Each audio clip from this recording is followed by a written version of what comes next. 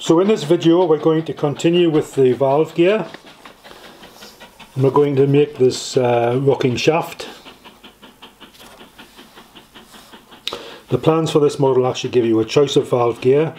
You can use either what they call slip eccentric valve gear or gab valve gear. This is the gab valve gear. Now I believe the full-size engine originally had slip eccentric valve gear with a foot pedal on the foot plate to change from forward to reverse. And then later on a rebuild it was converted to a gab valve gear. From a model making point of view, I believe the gab valve gear is a lot more interesting, and it's true to the Locomotive as it actually is at the moment in the Liverpool Museum. So this is the detail for the rocking shaft. So we've got an end view and a sectional view. The drawing shows it in 3 separate components braced together as a fabrication, but I'm going to do it as one piece in stainless steel. So I've made up my blocks. I machine these up on the shaper. First operation is to put this 7/32 reamed hole through the centre. So we could do that in a drilling machine quite easily. We could also do it in a milling machine, or we can do it on the lathe in a forge-jaw chuck. I quite like forge-jaw chuck work, so I think we'll do it in the lathe.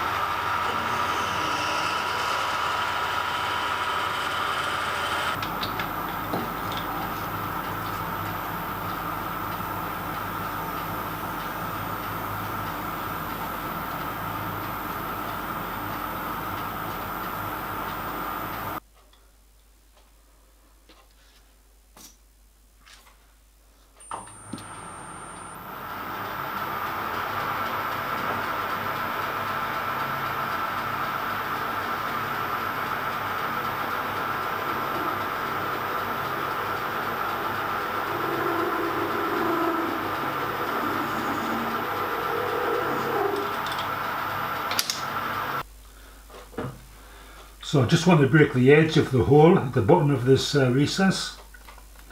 So I've got a 90-degree center drill. So we can't see what we're doing, but we'll just try and feed that in till we get some resistance about there. Give it a touch, that's it. Oh, that looks good. Okay, we may as well drill a position for this hole here, and I think we'll do that in a drilling machine. It's a nice little job for the drill. So I've turned up a little mandrel to put in a drilling machine chuck to help centralise the job and get a 0-0 coordinate.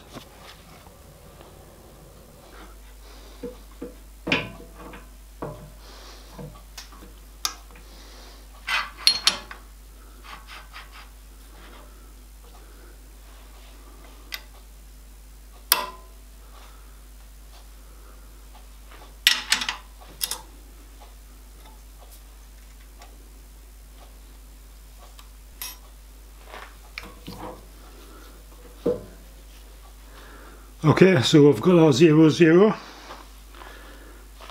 So I've got some slip gauges here, made up to 9/16 of an inch. So we just need to push that forward, put in the slip gauges, bring it back. It's good. Clamp the vise.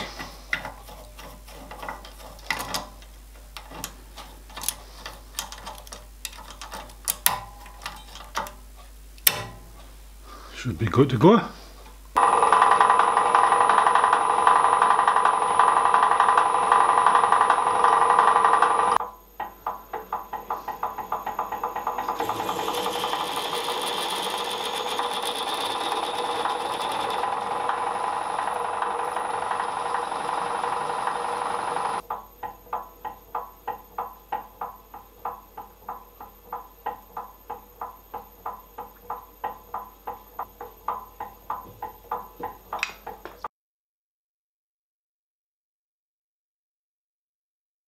Okay, we can go ahead and mill this slot.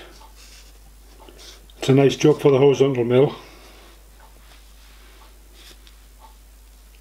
And while we're at it, we may as well cut a slot down here to get this side face, and then we can just remove this material that will be left. And also while we're at it, we may as well put a slot down here to get this face here. And again, it'll leave a bulk of material to take out.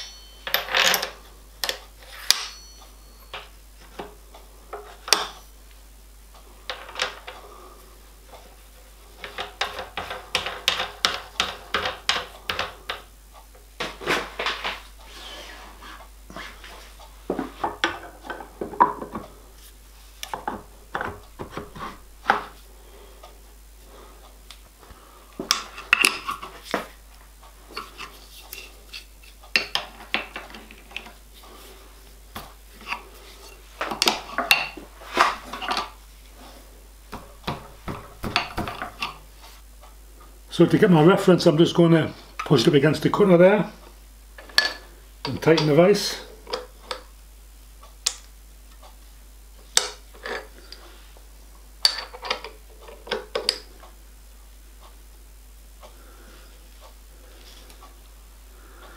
I'm sitting on a parallel.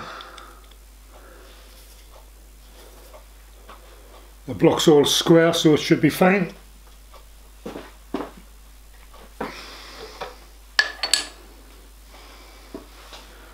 Set my dial to 0.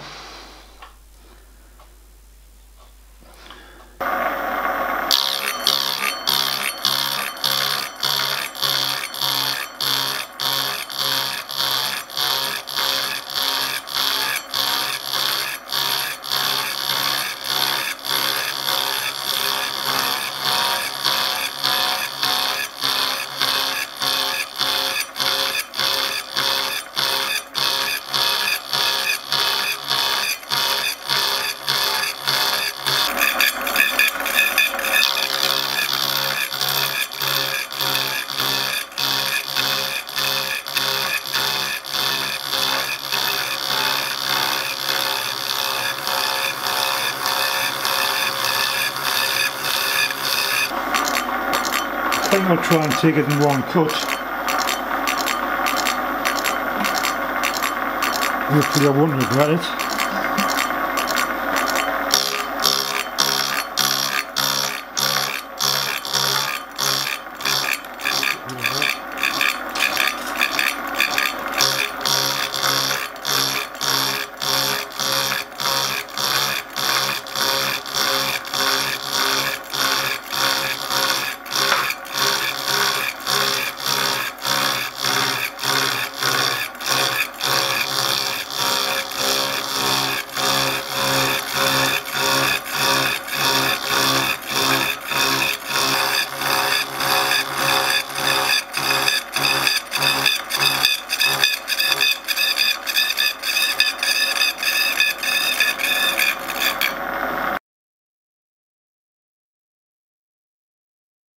Okay, so we'll put a slot down here to get this face along here. Now this side of the rocking shaft has actually got this rectangular slot cut in. There was an article in the Model Engineer magazine by a Mr. Saxby, who built a 5-inch gauge lion, and he recommended some modifications to the valve gear So he recommended the slot be actually enclosed at the top to give it extra strength, and to do that you would also need to extend the length of the slot. So what I've done is, off camera on a drilling machine, I drilled a 4mm hole and I positioned it in the centre of the slot. Later on we can use that as a reference and mill the slot to 3/16 wide, and I think it's ½ inch long. So I've deburred all the edges and we'll just put that in. Keep it down on the parallel, up against the cutter. Tighten the vise.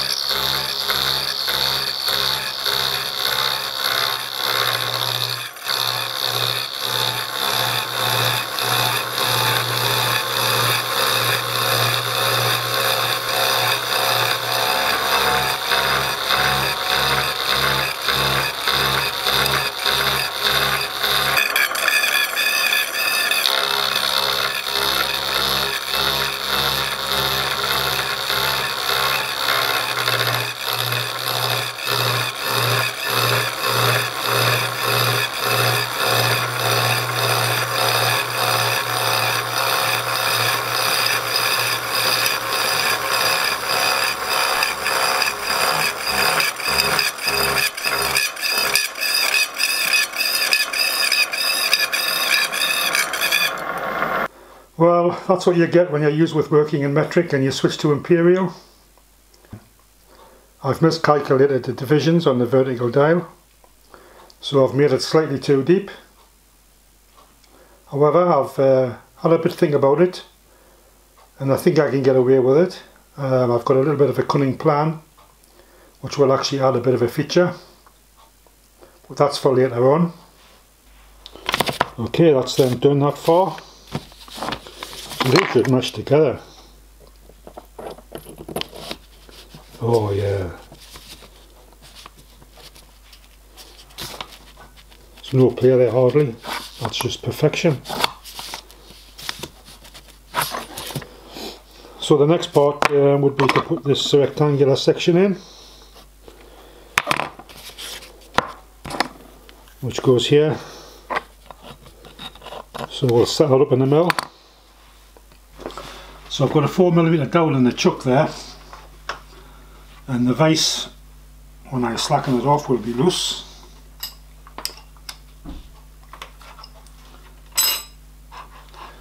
So I can line that up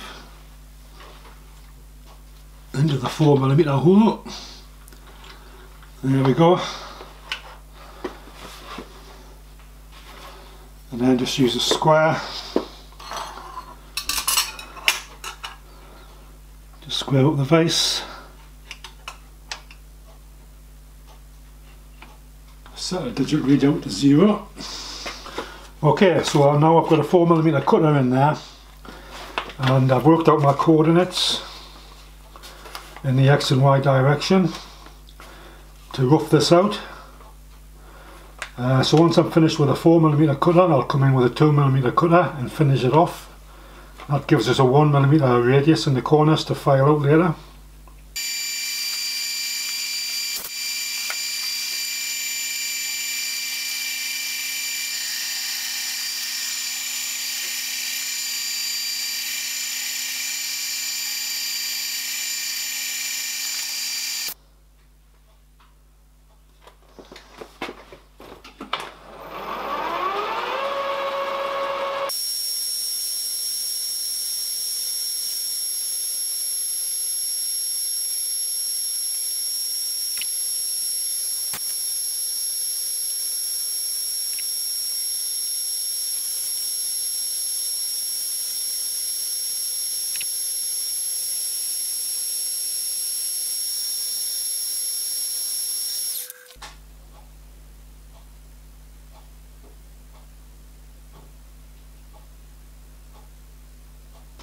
Okay, just trimming it to length now.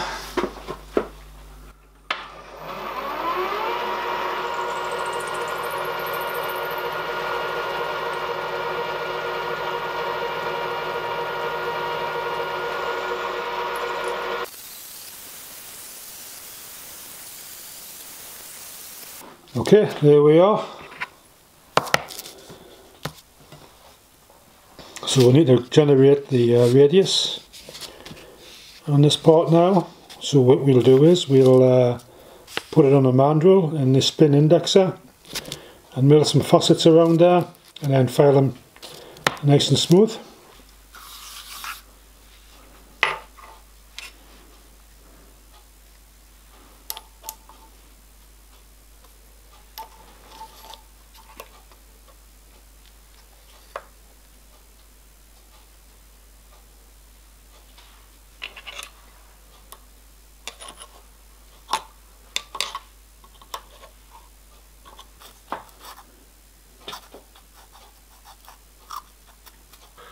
Okay, we'll go in 10-degree increments.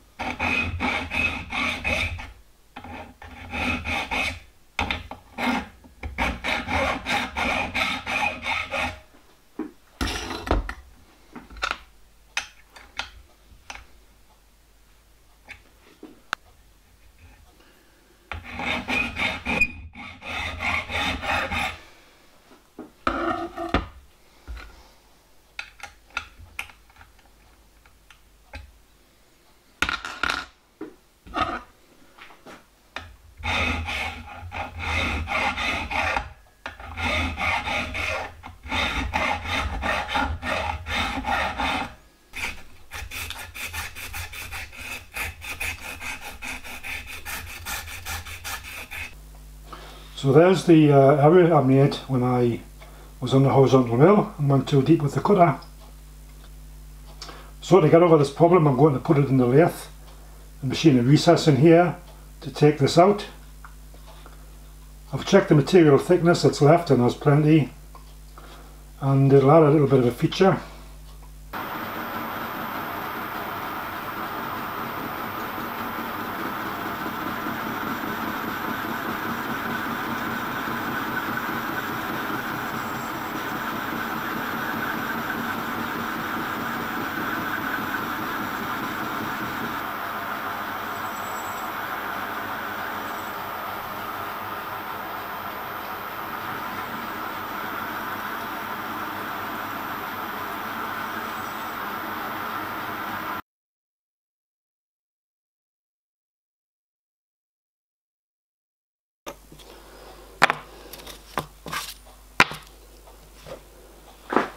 So it just remains to file this profile. It's got a slight taper with the radius, and the other side's tapered. So once again, to help assist that, I've made some hardened filing discs to use as a guide.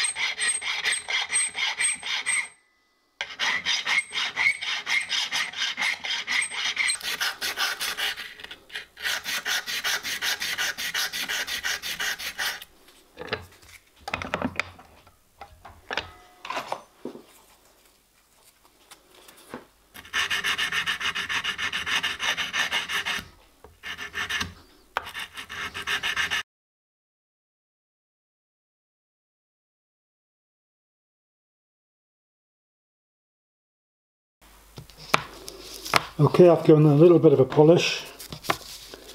I'll get a bit more of a polish later on, probably on the final assembly. I've also gone ahead and made the rocking shaft bracket pins.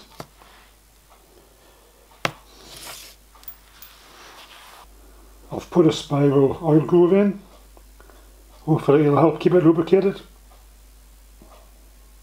So this is how they go together. The pin goes through there. And this is the bracket done in the previous video. That screws in there. I've left the plain portion on the shank of the thread there, so that I can come in later on and put a little grip screw in here to keep that in place.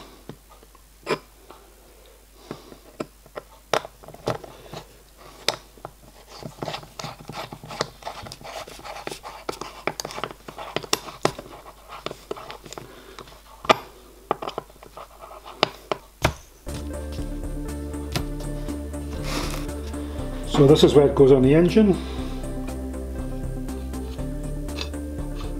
So this connects to the valve rod, which operates the valve, and the other end connects to the eccentric strap.